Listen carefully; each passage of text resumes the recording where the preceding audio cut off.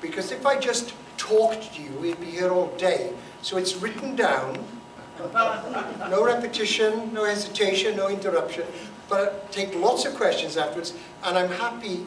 In fact, I would like to read some poetry afterwards. There's poetry in the talk, of course, some of mine, a little bit of Dylan's and other people's. Last year was the big centenary, the Dylan Thomas centenary, and I was supposed to come to the States last year, as well as going to lots of other places. I've got a hole in my ear shaped like a rugby ball.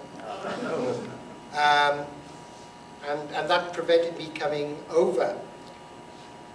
This talk, My Life with Dylan Thomas, some of it is true.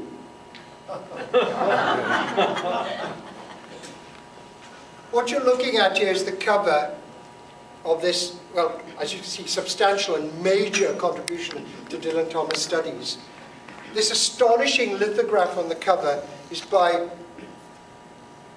in my opinion, the great 20th century British Welsh artist, Kerry Richards, also from Swansea, 1903, 1971.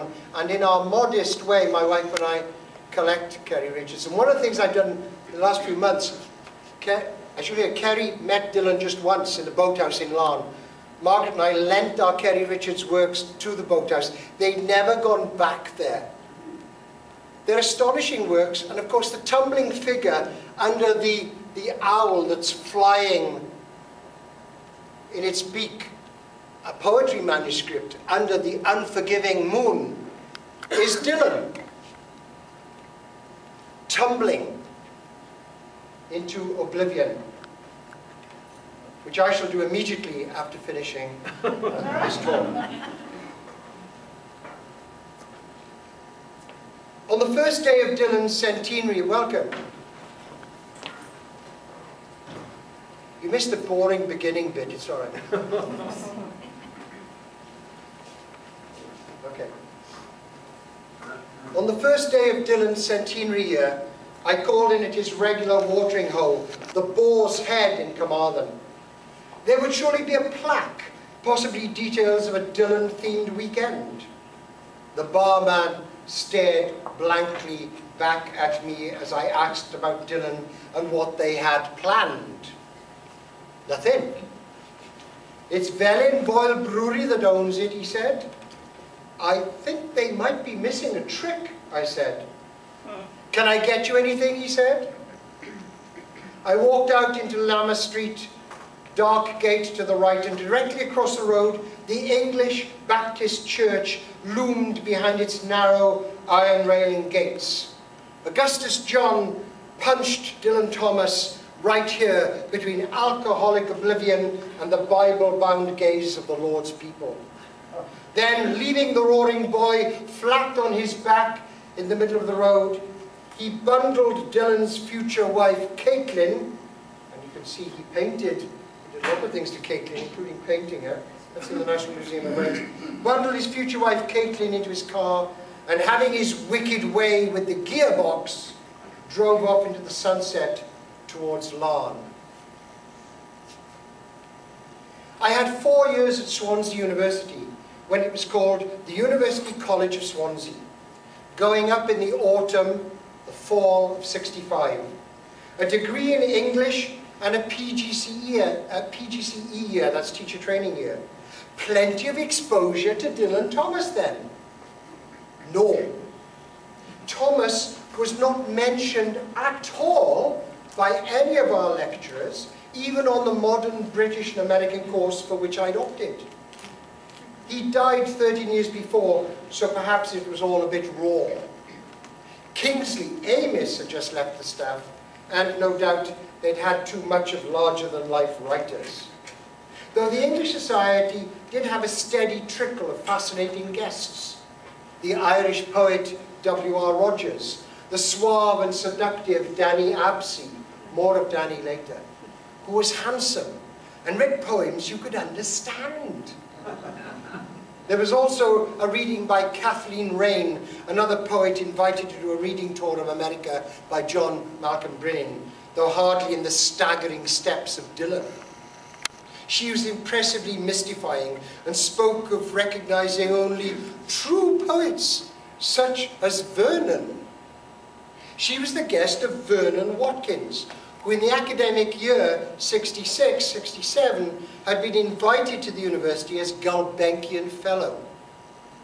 Recently retired as the oldest bank clerk in Wales, my father was the youngest bank manager. He was assigned to our modern British and American literature course. The trouble was that Vernon, whilst obviously not American by birth or inclination, was also problematically British and certainly not modern. He declared that he could never write a poem that was dominated by time. In his poetry world, there could be nothing modern, only ancient truths. Kathleen Raines said that, with certainty, he walked on holy ground. Well, the group of 10 or so of us rapidly fell away from our allotted weekly sessions with Watkins. He was not a natural teacher of groups, and it was difficult to see how what he was going on about would help us with our end-of-year exams. Some weeks it was a girl and me, and some weeks just me and Vernon. The small poet buds were in me, though I dared not give any indication of this to the Gulbenkian Fellow, and I felt honoured to sit at his feet or on the same bench on campus or in Singleton Park in Swansea. That was so long ago, and in truth I remember little of what was said, except that here was a Faber poet, a close friend of Dylan Thomas, who had shared drafts of poems with each other, made suggestions and corrections to each other's work, and for whose wedding in 1944 Dylan had not shown up. That was bad, but doubly bad because Dylan was supposed to be the best man. I certainly had no confidence to show Vernon Watkins my work. Years later, I learned that the fine poet and filmmaker John Ormond had done this when he was an undergraduate at Swansea. The strictures and precise critiquing of his work were so severe that John was shaken from his course as a poet for some years. "Don't publish anything until you are 30, Vernon had said. What would Vernon Watkins have made of my student scribblings? I'd had a narrow escape.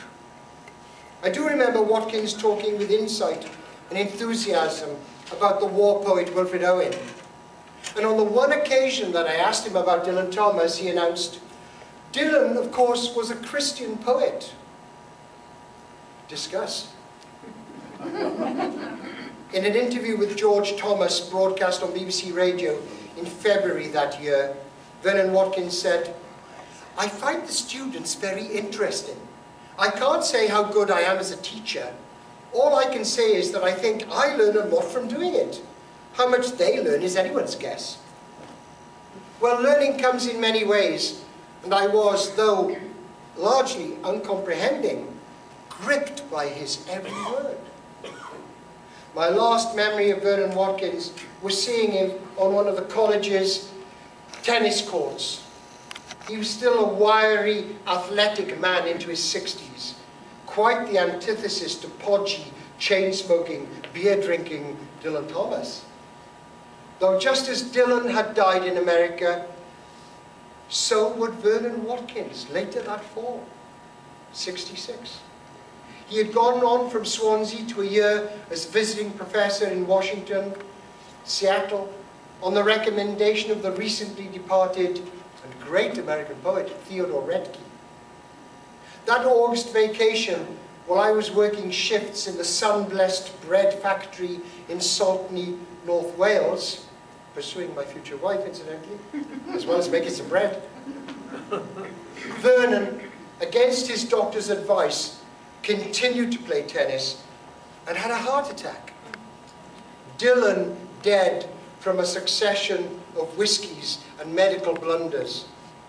Vernon dead from too much sport. One of the works that we have, and one of the works that Kerry Richards did, as well as paying homage to Dylan. Kerry Richards was a close friend of Vernon Watkins later, and this elegy for Vernon Watkins was one of the many great works that he did. When we were in college, of course, I took Margaret down to meet my gran in Pentrevellyn Street, Carmarthen. She was welcoming and fed 2 hungry students with a full roast and pudding. Did she remember anything of Dylan Thomas and his times in the town, I asked. Well, what I do know is that wife of his, Caitlin, was no better than she should have been.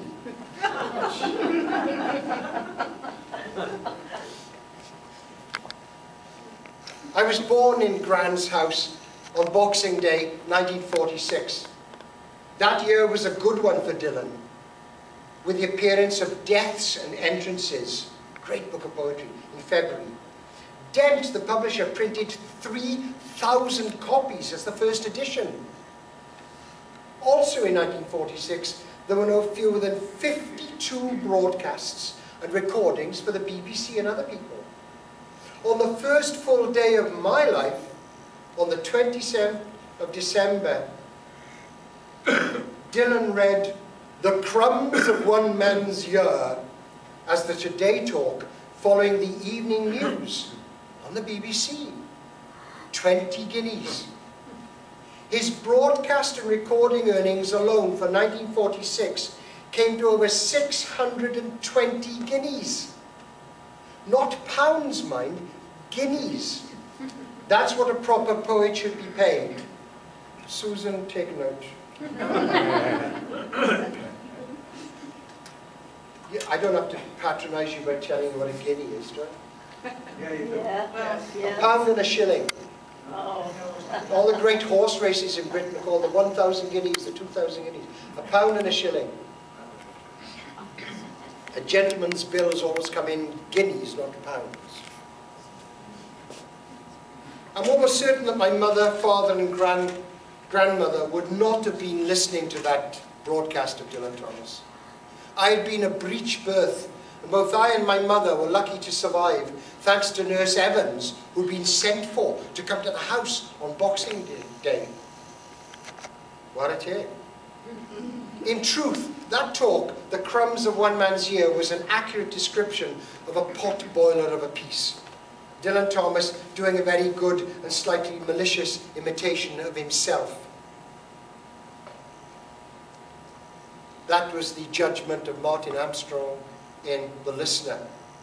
If those in number 5 Pentrevellyn Street had heard Dylan say, this is from the talk, "Of what is coming in the new year I know nothing, except that all that is certain will come like thunderclaps or like comets in the shape of 4-leaved clovers."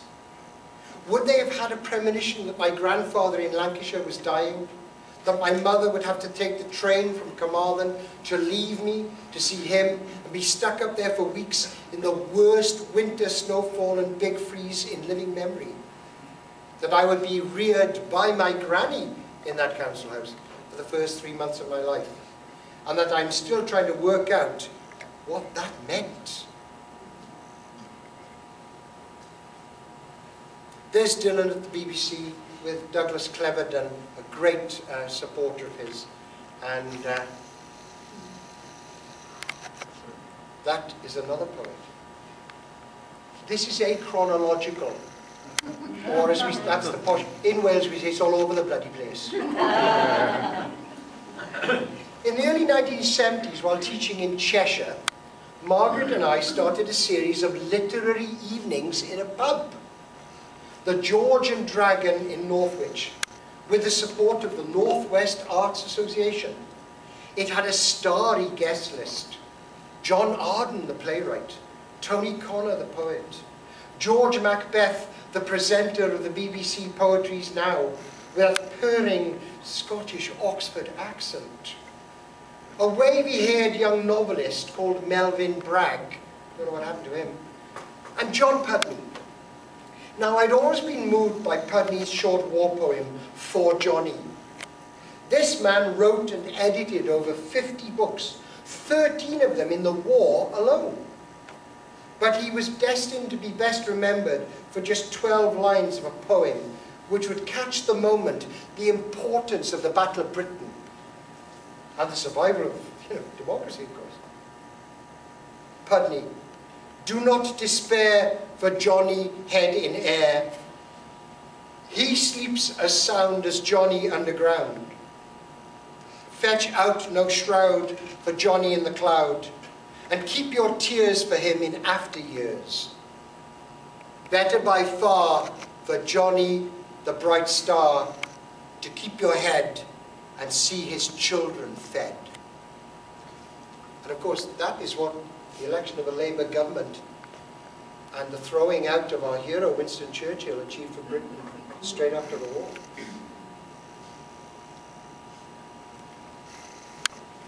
That poem featured in the 1945 film Away to the Stars, and it was spoken in that film by the great actor Michael Redgrave.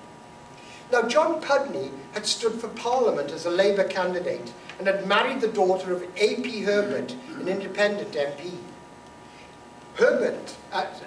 Pudney had been a school friend of W.H. Auden and Benjamin Britten at Gresham School.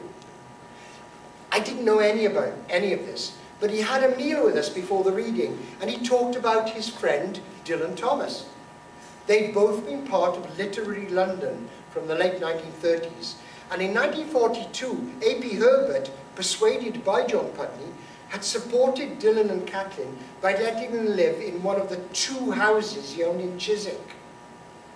One of the stories we heard concerned Dylan's dress code. It was not unknown for Dylan, I'm fearful of reading this bit because I'm staying with a friend tonight in your area. It was not unknown for Dylan to wash up at somebody's flat after a heavy night. And this happened to Pudney several times. Late one morning, John Pudney returned to find Dylan eventually gone, along with a shirt and a pair of John's best trousers. That afternoon, he spotted Dylan holding forth with cronies in the Café Royal. In London, of course. John approached and waited for an opportunity to have a quiet word about the trousers. Dylan, perhaps if I could just have, you see, what? The trousers, my trousers. Hey! Well, I think that possibly a mistake has, you may be wearing my trousers, Dylan. At which point, the roaring boy drew himself up to his 5'6", above average height for a Welshman, and started unbuttoning. Do you want them now? He bellowed. John Pudney quietly withdrew. It's all right, Hanlon, you're not my size. So that was Dylan Thomas's dress code. When yours wear out or become too dirty, take somebody else's. In my first 2 years as a high school teacher in Wimslow Boys Grammar School in Cheshire, you can imagine how rough that was, I was also the reviews editor of a small magazine run from Liverpool by a Swansea University contemporary of ours. I was sent copies of the Peterloo Phoenix Pamphlet Poet series, which had included Seamus Heaney, Derek Mahan, and Michael Longley, the 3 great contemporary Irish poets. It was an indication of the enthusiasm and energy of this man, the editor Harry Chambers, that he would bother to send review copies to an obscure little magazine with a readership you could have counted on both hands and 1 foot. Not only that, but he wrote later to thank me for my warm review. Within weeks, and we're talking snail mail here and not computers, right? I had followed up by sending him a selection of my poems and had been accepted as the 18th and final Phoenix Pamphlet Poet. My booklet, soft and hardbound, appeared in 1971. It was called Walk Down a Welsh Wind. Oh, come on, I was young. And in one of my poems, an old rum of a seagull bunches his neck, buff feathered into his shuffling body, muffled round with cold as he picks along the curling line of water. Well, noisy echoes of Dylan there. When I recently Googled this title, it was available for £94, no guineas, £94 from a dealer in Southend, and from an American seller at $15. The Seamus Heaney booklet, which I have, signed, is at $1,200.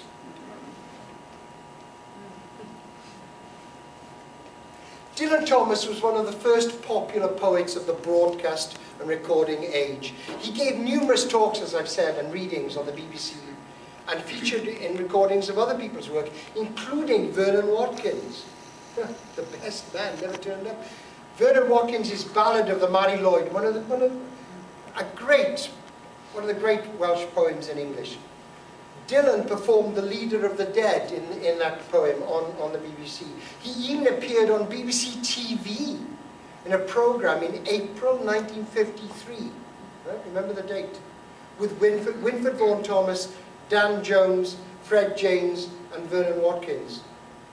But as with so many treasures of those early days, the TV tape and the Mary Lloyd recording were both wiped for reuse. As for the television programme, perhaps that was for the best. As Vernon Watkins later said, Dylan couldn't quite remember his words. Of course, we have those treasures, the Cadman recordings, and two young American students, Barbara Holdridge and Marianne Mantell, to thank for those recordings. The records they produced have not only provided a steady income for the Dylan Thomas estate, quite considerable actually, but it was Holdridge and Mantell, not the Swansea Council, who paid for the memorial stone to Dylan by Ronald Corr in Cumdonkin Park in Swansea in 1963. Those two women are, you know, in the pantheon of great supporters of the arts, those two American students, as I think they were then. And you can get, and some of you may have, a boxed set of everything Dylan Thomas ever recorded. It's wonderful, of course. It's about $40 or something. It's ridiculous. Go on Amazon or whatever and get it.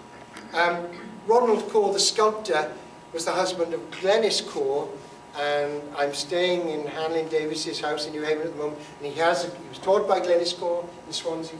He has a Glenys Corr. We have one in our toilet at home actually. Glenys Corr still appears. I'm on the executive of the Contemporary Art Society with us. Glenys Corr at 91 still turns up in astonishing hats and is still painting like a train. She's wonderful, absolutely wonderful. Well, that's by her husband, Ronald.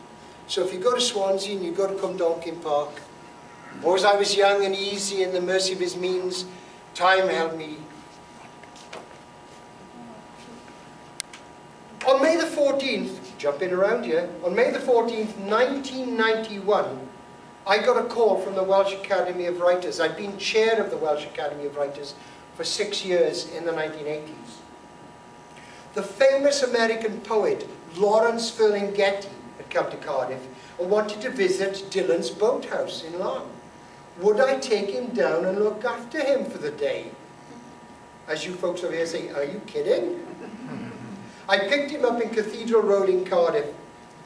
He had as his companion a foxy redhead somewhere in her prime.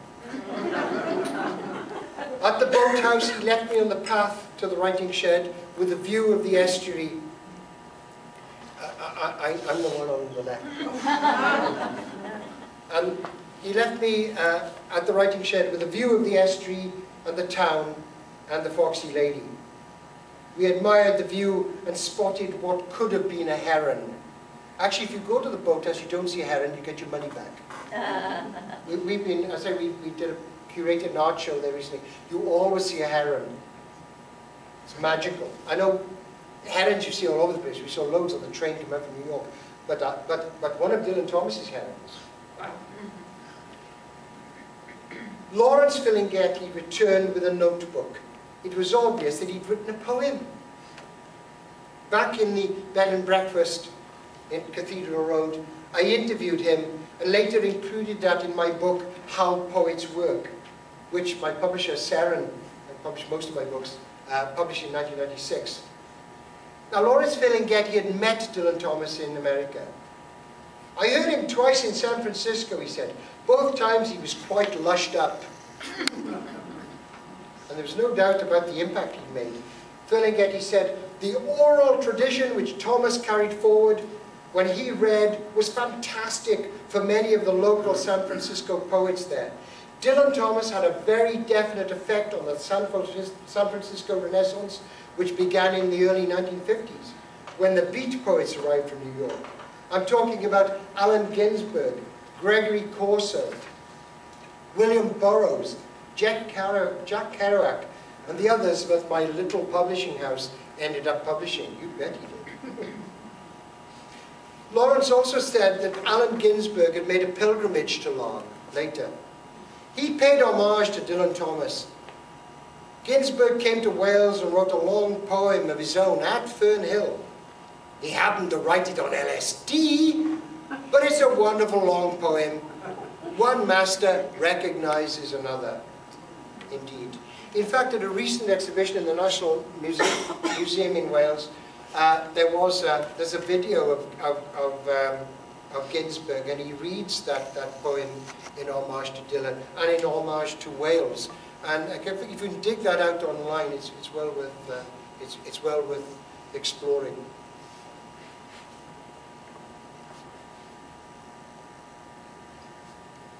That's Fernhill. That is actually Fernhill.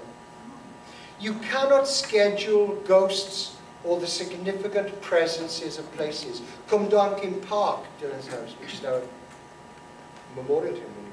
The Fitzroy pub in London. The Chelsea Hotel in Manhattan, which we visited a couple of days ago. It's derelict, as is its sole occupant, a lovely lady with no teeth on the settee saying, I've lived here for 34 years, they can't get me out. I think they're going to turn it into apartments or something. That's where Dylan had the 18 straight whiskies and then oblivion, right? But as our dear friend Danny Apsey has said, your constant preparedness for a poem has got to be there. Wherever you are, apparently significant or insignificant place, if you're a real poet, the lines are open.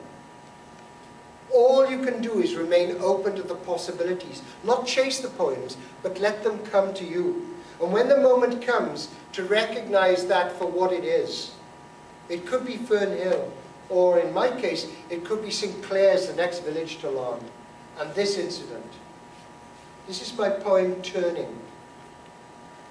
Stopping for salt marsh lamb from Ainan's purveyors of fine meats, on the Blue Boar Bridge in the centre of St. Clair's, if you had not turned to double-check the car, that heron priesting the river would have remained in the blue-grey shade of overhanging trees, statuesque, dabbing into the Cunnin's shallow, pebbly flow. An unwitnessed river lord, before turning and loping into the air Larnewards, spreading his black, grey and white surplice against the sky. You've got to be in the right place, looking in the right direction, and you know, it was all right, a couple of miles down the road from Larne, but that heron was put there for us, I think. On Poetry Day in 2013, because Britain has a Poetry Day, and why it's on October the 3rd, and why isn't every day a Poetry Day, I don't know. On BBC 4's Today programme, and all the chattering classes, anyone who's got half a degree listens to Radio 4 and listens to the Today programme. On that morning, they had Prince Charles reading Dylan Thomas's Fernhill. You can get it online, right? What a pleasant surprise at 8:40 in the morning, I was later informed. I'm gainfully retired and don't rise before noon.